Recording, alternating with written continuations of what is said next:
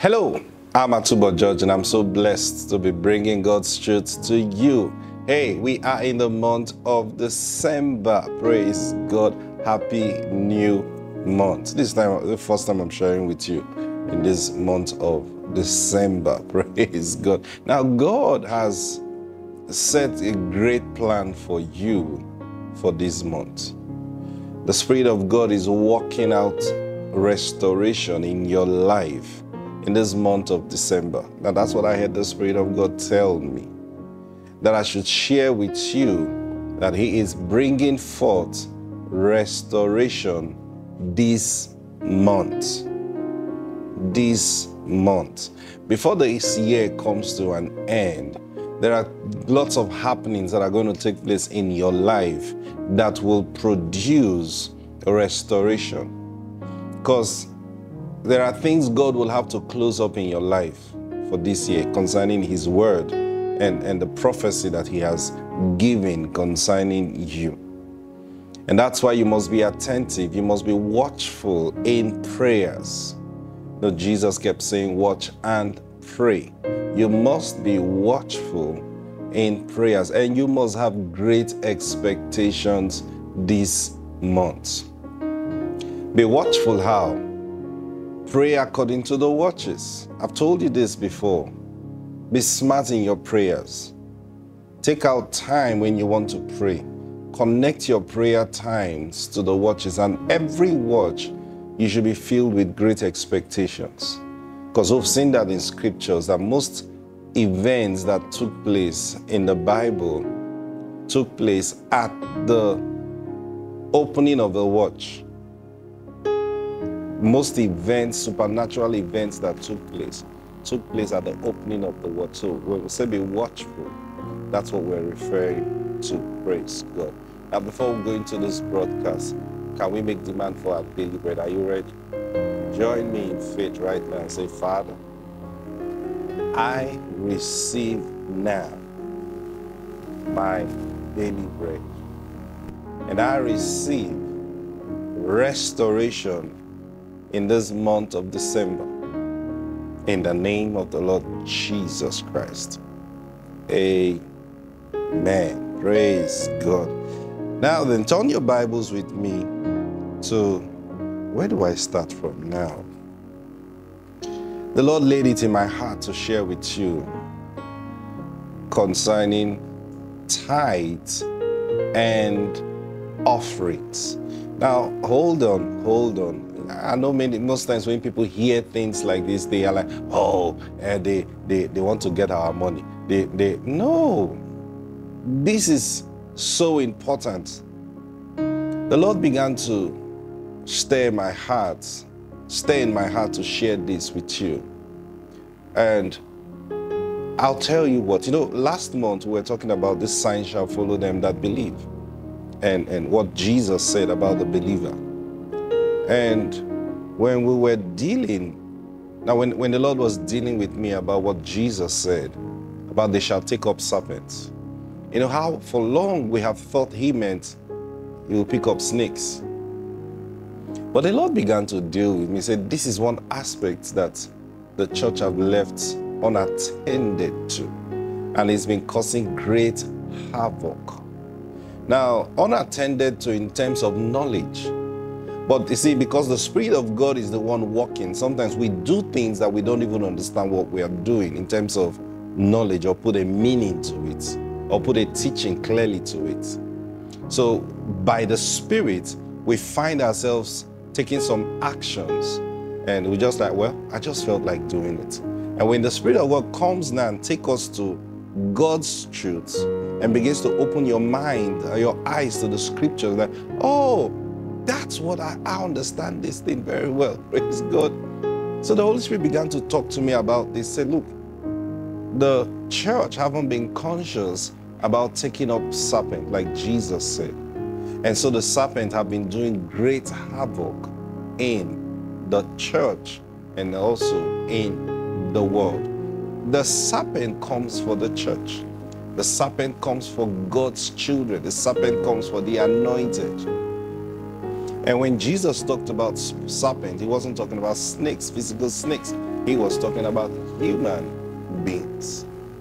So the Lord began to, while he was teaching me this, he began to impress in my heart, said, you need to teach. Take certain subjects and bring forth the truth concerning it with the view of what the serpent has been doing. See that now? So, and that's when the Lord began to talk to me and talk to my people about tithes and offerings. He said, listen. If you don't know the basics, if you don't know the truths behind these, number one, even your giving may just not be right. Some of you have been tithing. You don't even know if God is accepting your tithe. You give offerings. You don't even know if God is accepting your offerings. Or sometimes you don't even know why you give offerings. Yes, I understand, sometimes a pastor or a minister can use that as an avenue to, take from the people. But you see, whatever happens at that end is not really the issue. The issue is about you. What is your reason? What is your purpose for doing what you are doing? If you don't understand the purpose, if you don't understand your reason, then you'll be swept away. You'll be cheated. But if you understand what you are doing, nobody will be able to cheat you. Anybody can say what they say, but you know what you do and why you do what you do. So this month, we're going to be focusing on tithe and offering, and I'm going to go in depth. And it's for your sake that the serpent does not beguile. That's what the serpent is doing. Jesus said, we shall take up serpents. And if we don't know this, the serpent will do great havoc in your life. You see, let me give you an example of what the Lord gave me. You remember Abraham. God told Abraham, you're going to have a son. And Abraham believed God. He believed God. Something happened. One morning, after sharing with Hagar, she came up with this idea. After sharing with Sarah, his wife, she came up with this idea. Oh, why don't I give Hagar? She can have children for me, and those children will belong to me. Abraham didn't protest. He bought the idea. And that was what produced Ishmael. But you see, Ishmael was not what God wanted.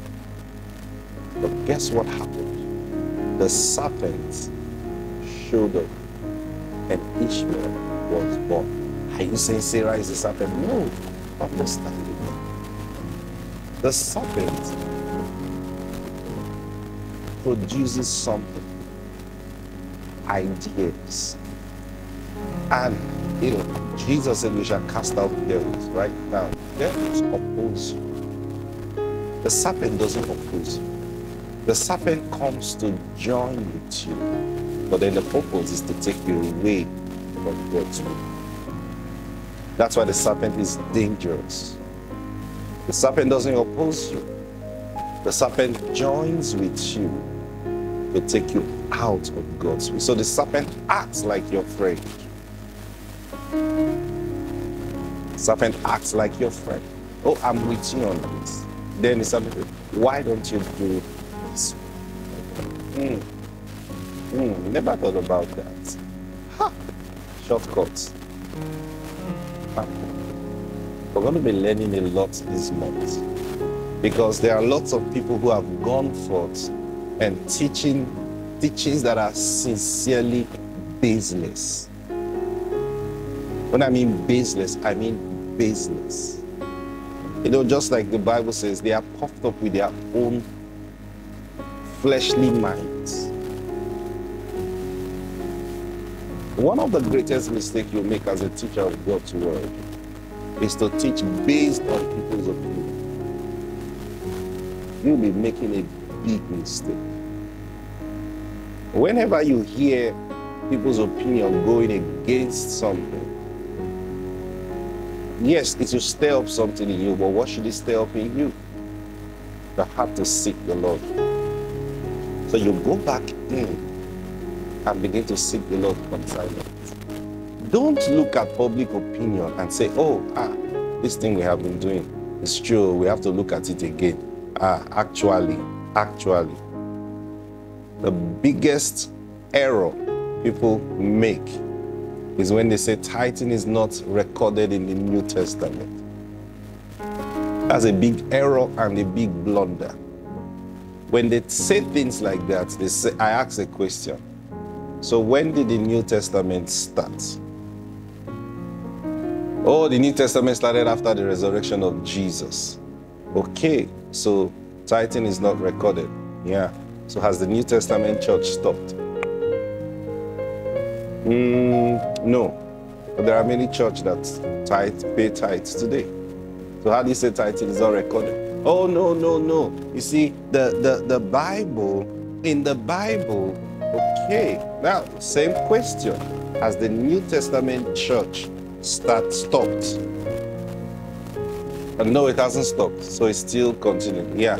Is it even possible that there are revelations not recorded in the Bible section, the writings of the New Testament, that God is still unveiling till this day? Anything that is not in the Word, you cannot say tithing is not in the Word.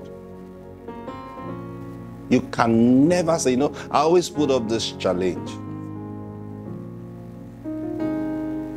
Anyone who can boldly come up and say God taught him that tithing is wrong, let that person show up. Whenever they talk about it, if you listen hard, you can tell, you can pick out the error. You see, it's easy to say people are using tithe to defraud people. Meanwhile, tithing is not recorded in the New Testament. Now, people are like, yeah, actually. But you see, I'll tell you one truth. If you take out these in truth in your life and the life of God's children, you're going to tamper with the flow of God, not only in your life, but also on the earth. I know people say things like, there are unbelievers who don't tithe, but yet they are so rich. In fact, all the tithing believers have been tithing. They've not been able to beat. There was never a time God said we should come into competition. You see, you'll be making a big mistake rating the blessing of God to money. You'll be making deep errors. And so you're now thinking, let's compete in terms of cash, in terms of money. Look through the scriptures. There has never been a competition. God is not saying, I will bless you. You have so much money above every unbeliever. No. Rather, the scripture even gives us this idea that the unbeliever is rich because he's keeping the riches for us. God gives to the one who's good in his sight wisdom, knowledge, and joy. He gives to the sinner travail of sorrow, to gather and heap up, that he will give it to the one who's good in God's sight. Do you believe in that scripture? If you believe in that scripture, then it simply means the unbeliever will have more money. But guess what? He's keeping it in trust by God for the believer who believes in Jesus Christ. That is his part of the labor. His part of the labor is to gather and heap up. So never be envious of people that are rich, unbelievers that are rich. Never be envious of them. David said, I was envious. I almost got to that point when I considered and saw the prosperity of the wicked, until I entered into God's sanctuary. My eyes were opened. Then I understood their end. What did he see in the sanctuary of God? He found the scriptures. Then he realized, I know why these people are prospering, even through ungodliness. I know, I can see their end. So when people tell you those things, I've made the statement before that anyone who tells you tithing is wrong is walking by the spirit of the Antichrist. Now, the Lord modified that talking to me. He said, that's the serpent spirit at work. That's the serpent spirit at work.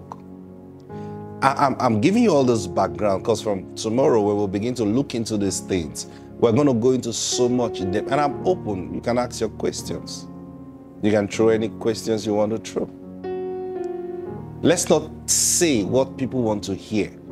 Let's look in this book, and through this book find God's word, so that you will walk by knowledge, trusting the Holy Spirit to guide us into all truth. Praise God. So let's look at this scripture, Malachi, popular scripture that you know, but I'm going to be starting from Malachi chapter 3 now.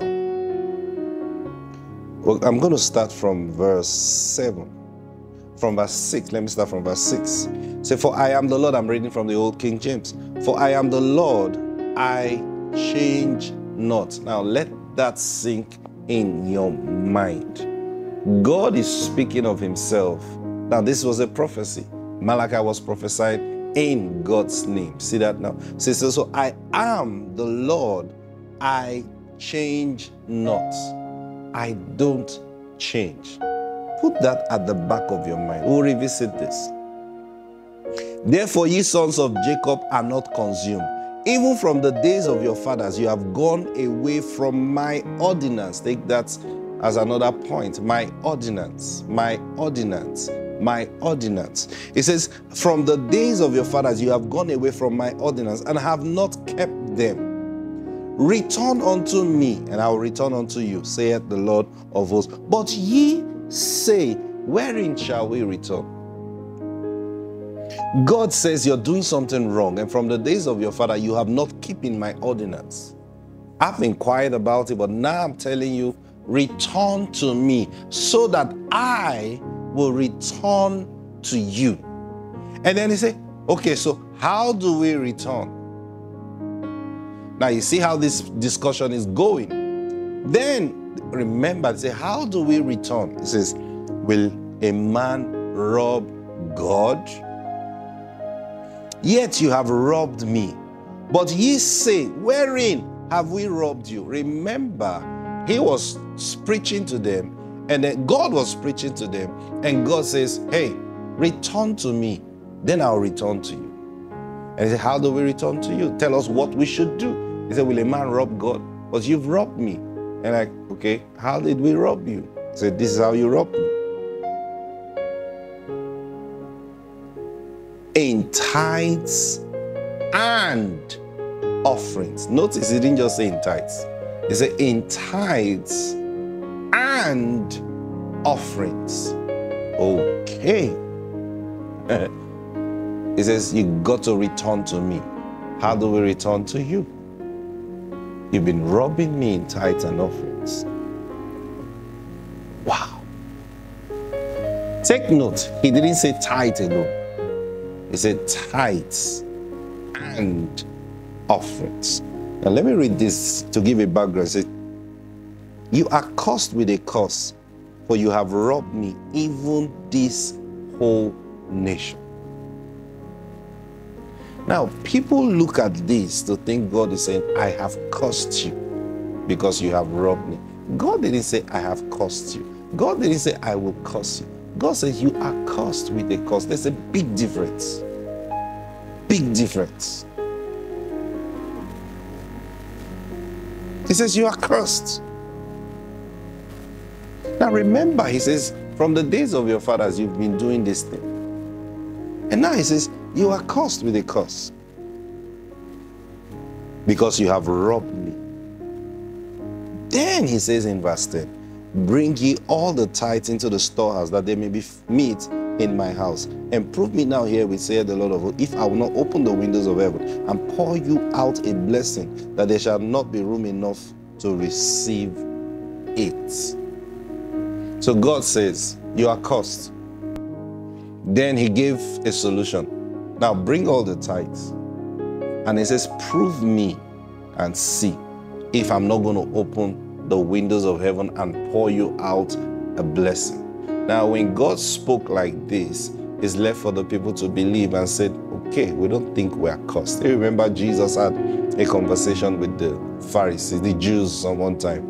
And then he says, you shall know the truth and the truth shall make you free. And they began to argue. We have never been in bondage.